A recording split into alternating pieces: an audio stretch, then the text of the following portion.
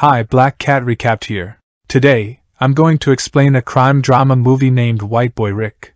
The movie starts by showing a gun show in Ohio in 1986. A guy named Rick Wershe Jr. is looking at some AK-47 guns and talking about the price with the person selling them. He sees that the gun has features that match AK-47s made in Egypt, not the ones from Russia that the seller is saying. He gets his dad, Rick Wershe Sr., we'll call him Richard, to come and check. They make the seller agree to give them a big discount, or else they'll tell on him, and he might lose his license. Next, the dad and son go back to their house in Detroit. Richard talks about how they're like strong lions surrounded by weaker sheep in the world.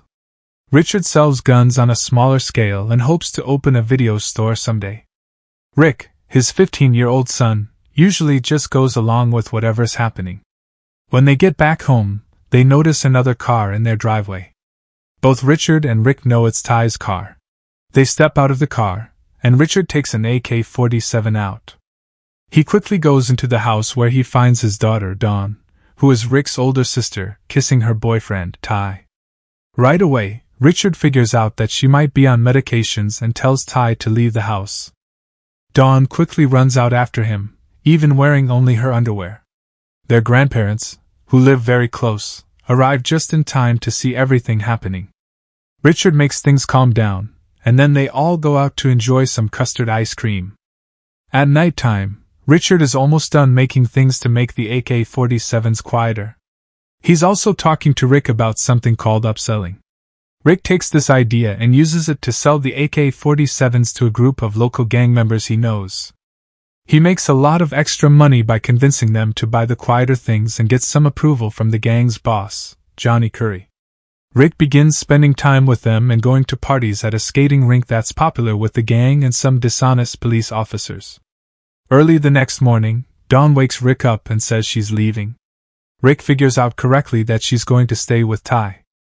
He tries to convince her not to go, and to leave Ty. But Dawn goes anyway and gives Rick a way to reach her, asking him not to tell their dad.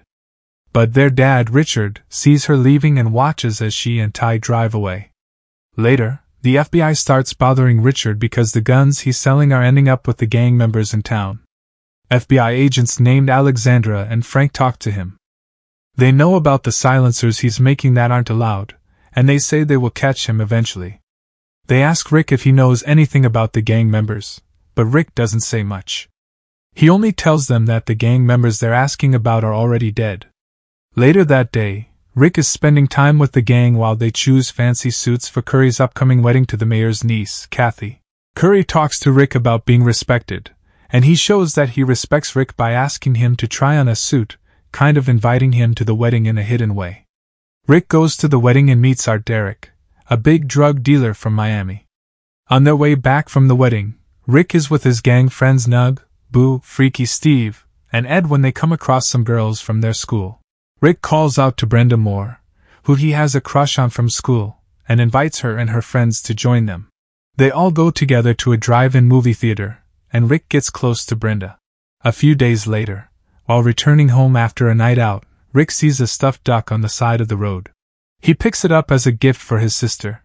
Suddenly, a car approaches, and the people inside turn out to be the same FBI agents he encountered before, along with a police officer focused on medications. They tell Rick that the quiet AK-47s he sold to the gang were used in a murder.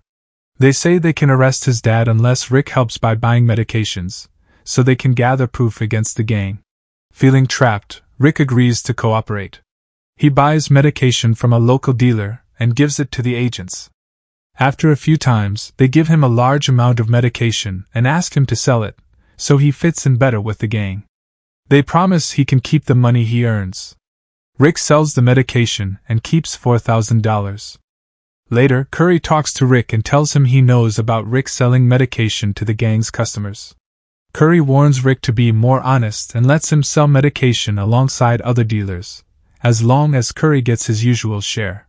After a few months, Rick is enjoying a good life with the gang, even going to Las Vegas for a big boxing match. Curry had been told by a customer named Leon that he arranged ringside seats for them in Vegas and promised to have the money ready when they returned. But when they arrived at the fight, They were denied entry because Leon had given the tickets to a different gang leader. After the match, there was a party, and the other gang leader showed off in front of Curry. This made Curry very angry, so he attacked and killed the rival gang leader using a champagne bottle. After Rick and the gang came back from Vegas, Curry told 2 of his guys to go to Leon's house and kill him. But when they got there, Leon had already left. The 2 gang members shot at the house from outside, and sadly, one of Leon's young sons was hit and killed by a bullet. This became a big story, and now the police were arresting anyone who had AK-47s. Both the gang and even Rick's dad, Richard, were getting rid of their guns. Curry got his gang, including Rick, together and told them that they needed to be super careful now. He said he'd do anything to avoid going to jail.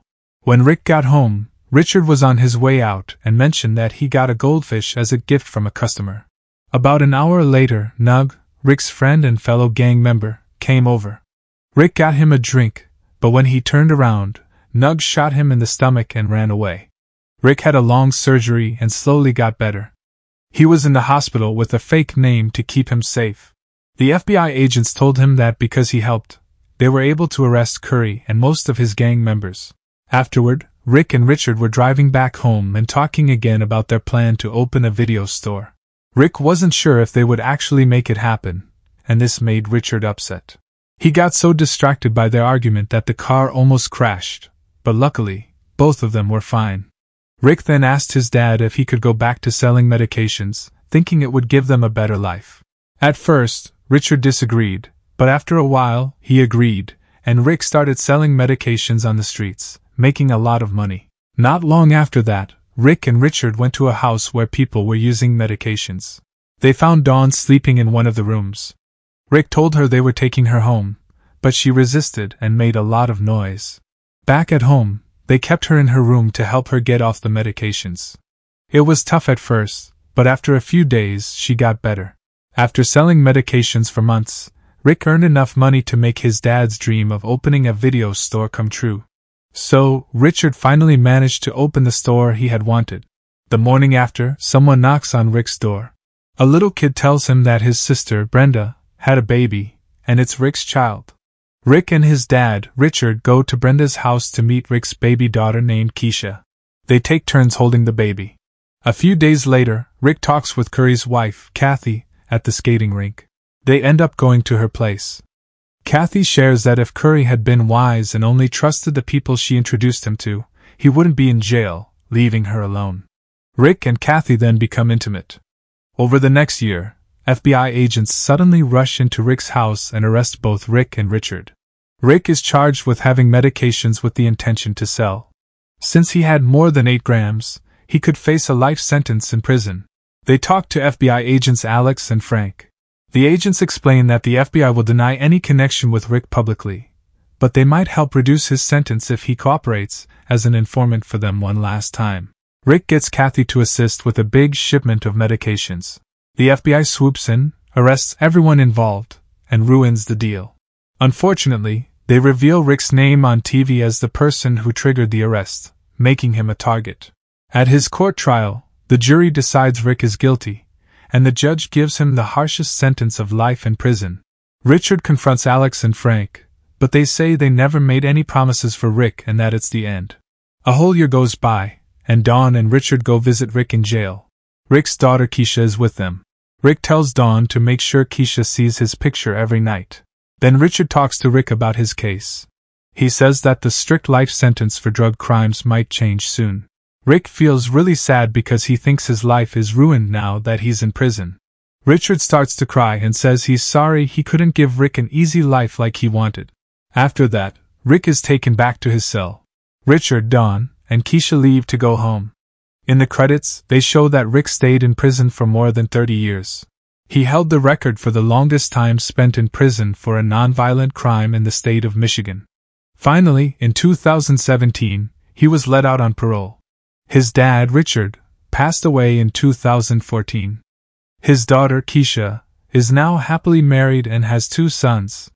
You can hear the real Rick Wershe Jr.'s voice in the background saying that many people didn't think he deserved to be in prison, but he's feeling happy and hopeful now.